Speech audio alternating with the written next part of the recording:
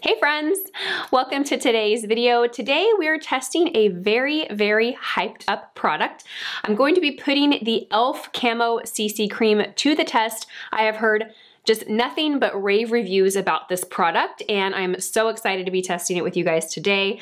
I also picked up the Putty Primer Trio right here. Let's get a little focus. There we go. I also picked up the e.l.f. Flawless Brightening Concealer, and I picked up a little mini brush to apply the primer, and we're gonna try it with the foundation as well. Before we get started, welcome to my channel. If you're new to my channel, my name is Lisa. I am a former MAC Cosmetics trainer. I worked for MAC. I was a working makeup artist for many years. I love teaching makeup, and I love teaching makeup in simple, attainable way. So if you like those types of videos, then be sure and subscribe so you don't miss any of the fun. I will do a recap at the end of the video too, kind of talking about, you know, from a makeup artist perspective, how this product performs. You know, I have pretty normal skin. I live in Austin, Texas. It gets hot here. It's not too hot currently, but you know, depending on our skin type and where we live, the climates that we live in, foundations are going to perform differently for different people. You know, there is not one foundation that is going to work for everybody, but I will always break it down from, you know, how it works on me, but then also who it might be good for, and kind of give you that insight as well. So let's get started. I'm going to put this hair back a little bit. There we go.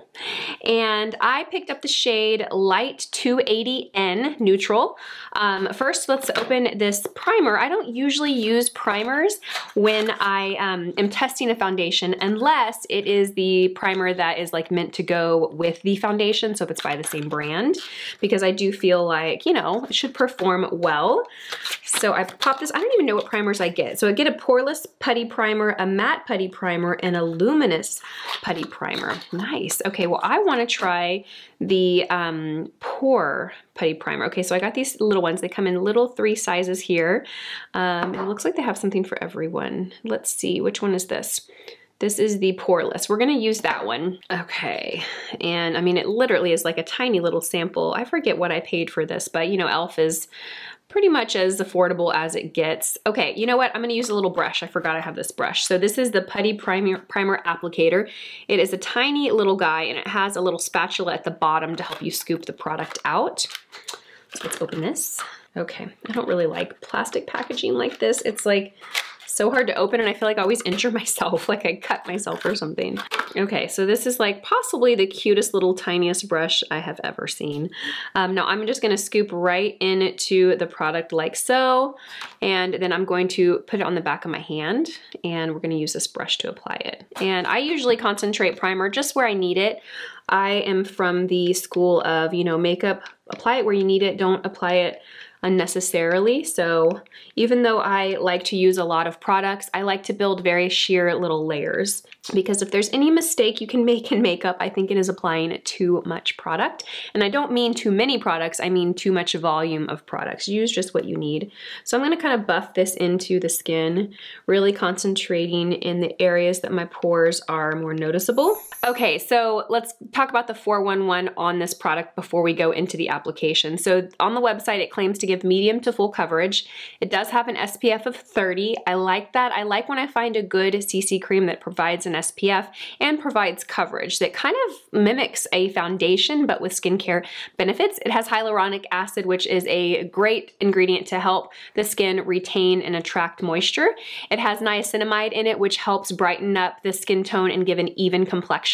It also is infused with skin-loving collagen, and it has peptides in it as well, which the website says provides a more refreshed complexion. It retails for $14, and you get just over an ounce. I believe it is 1.05 ounces. It comes in 20 shades.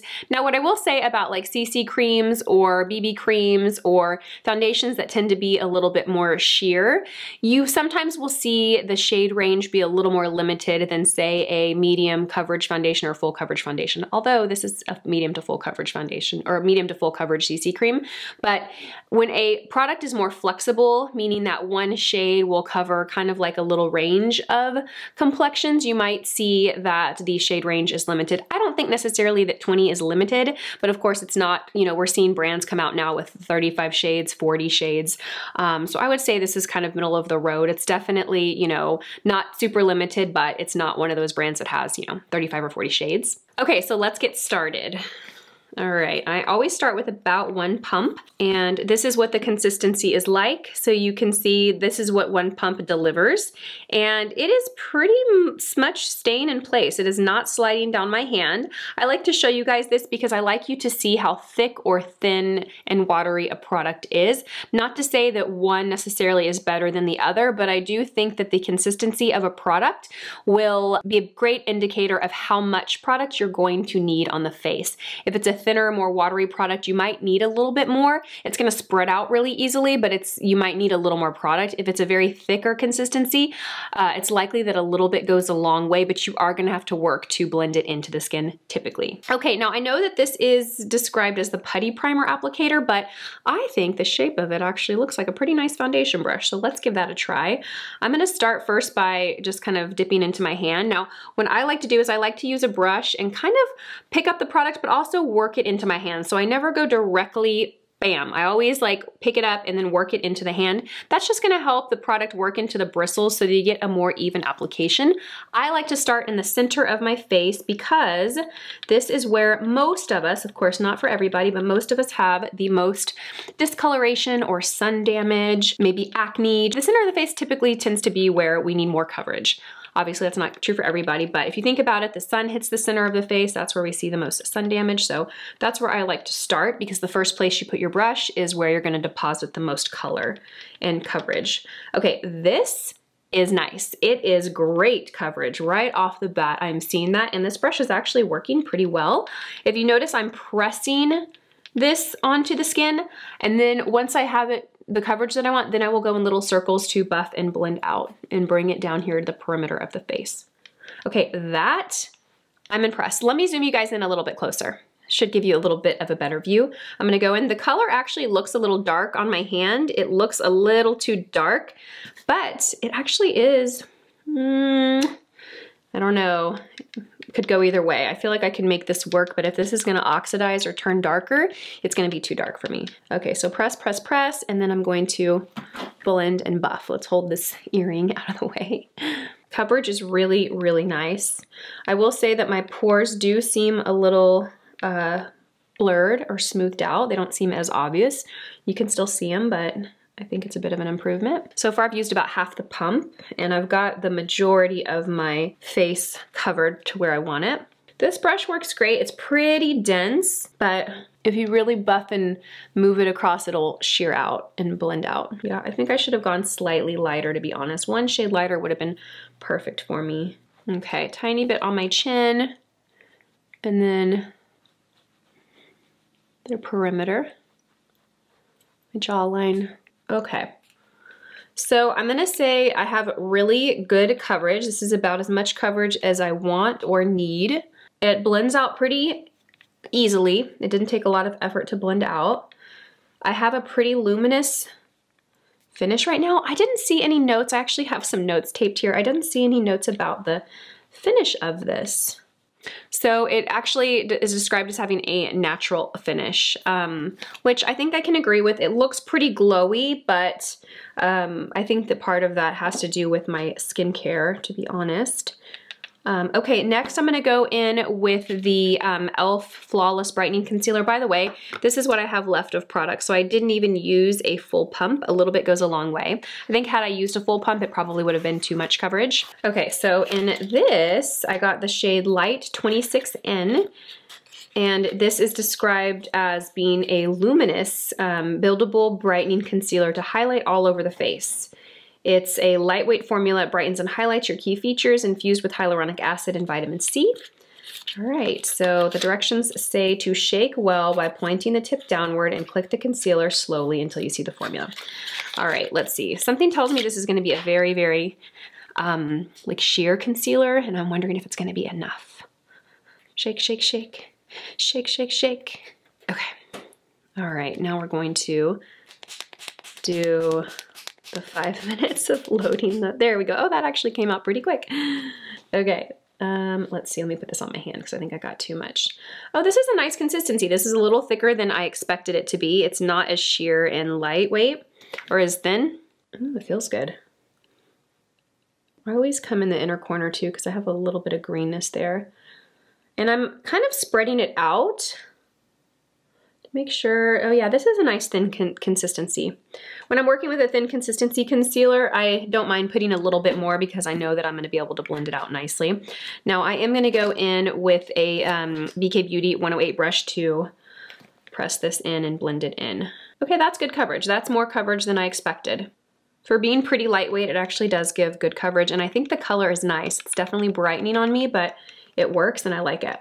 I think it's thin enough too to where it could work over a concealer. So if you have like really dark under eyes and you find that this is not enough to cover or cancel out darkness, which I'm gonna be honest, I don't think that it would be, you can use this over a color corrector without it being too heavy or cakey. Ooh, that's pretty. Okay, I'm just gonna take my brush and press. Ooh, I like that. Okay, I like the way the skin is looking. What do you guys think? Very luminous. Good coverage in both the CC cream and also the under eye brightening concealer.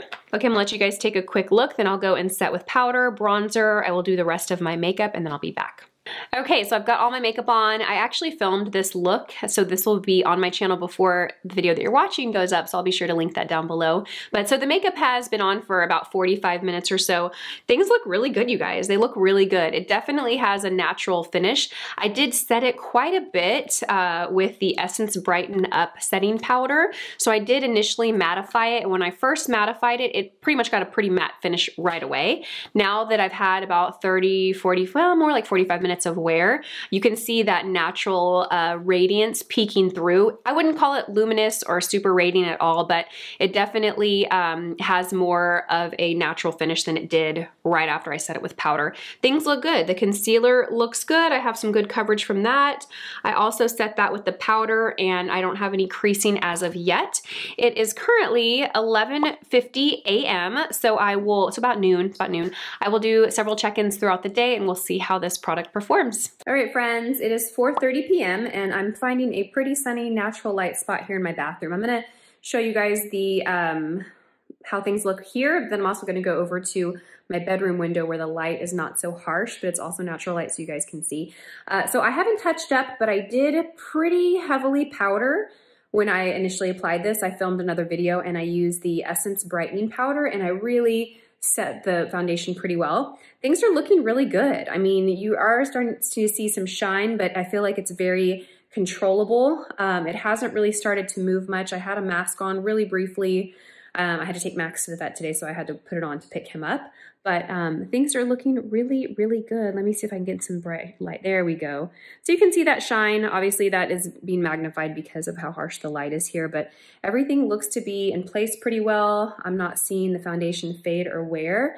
It's still got good coverage. The concealer also looks really good. It's not the most full coverage concealer, but I think that it offers pretty decent coverage for the lightweightness of it. So let's go walk over here to my bedroom window and see how the light shifts and changes everything. All right, so now we're standing in front of my bedroom window and you can see that the light is still natural, but a lot softer. Looks really good. I definitely could touch up right now, which I'm gonna do shortly after. I'm just gonna powder the center of the face. I will use a loose powder. I'll use the, what do I have down here? I have the It Cosmetics Bye Bye Pore. So I'm gonna go ahead and do with that, and then I will check in with you guys at the end of the day. Hey friends, it's a little after 8 o'clock, so I've had the foundation on for about 8 hours, and I'm giving you my final check-ins for the day. I really, really like this product, you guys. It definitely has a natural finish. I haven't touched up since my last check-in with you guys, which was, what, about 4 hours ago? And you can see that I have a little bit of a glow, but it's very controlled. It's not shiny, it's not overly dewy. I don't even feel the need to touch up at this point. It looks really, really good. The concealer's worn off a bit, but otherwise everything looks good. I did have a mask on for about an hour and I don't see any areas that it is worn off. You do have your normal kind of, you know, product migrating a little bit around the like corners of my nose, but nothing bad at all. I'm really, really impressed with this product. I think the shade works. It didn't oxidize on me or turn darker, but I also think that I could have gone a little bit lighter. So I'll keep this shade, but I will pick up the color just below it. And I think I could get away with wearing both or mixing the two together. So overall, I'm really happy with this product. I really recommend it. I think it would be great for all skin types. You know, excessively oily skin, it's going to have a little bit of a radiance to it, but it's not overly radiant or dewy. So it's very easily controlled with powder, and it is long wearing. So that's why I say even if you have an oily skin and it gives a little bit of a glow, it's still very controllable and it doesn't continue to get shiny throughout the day. So that's why I think it would be okay for and suitable for oily skin as well. For dry skin, I think it'd be great because it has that radiance, and for normal skin, I also think it would be great. So those are my thoughts. I hope you guys enjoyed this video. I hope you found it helpful. If you've tried this product, let us know your thoughts down in the comment section below. We'd love to hear what you guys think of it, and then also your skin type and skin concerns, so everyone can kind of gauge like, oh, okay, she has oily skin and she loves it, or she has oily skin, she hates it.